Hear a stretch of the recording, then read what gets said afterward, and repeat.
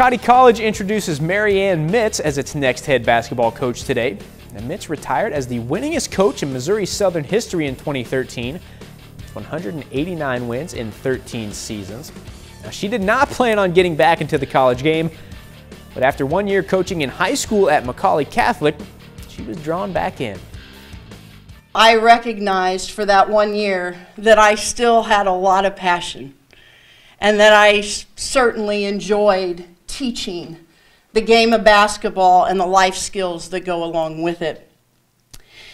I remembered that the game of basketball has been so good to me.